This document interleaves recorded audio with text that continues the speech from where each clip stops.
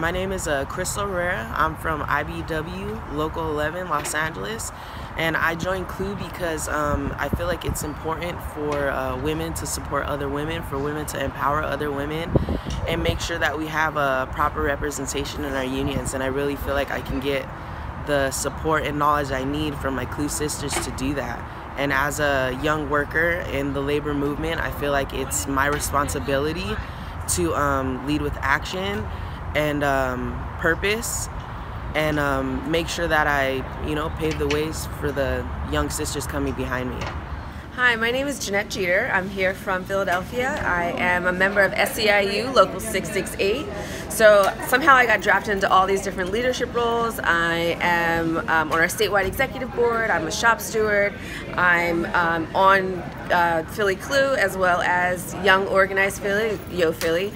So I'm here because I wanted to develop myself as a better leader, and I think that this is the great place to get support and education. And I think it's really important that they nourish young workers, and that other young workers can get support and become, the future generation of unions in America. Thank you.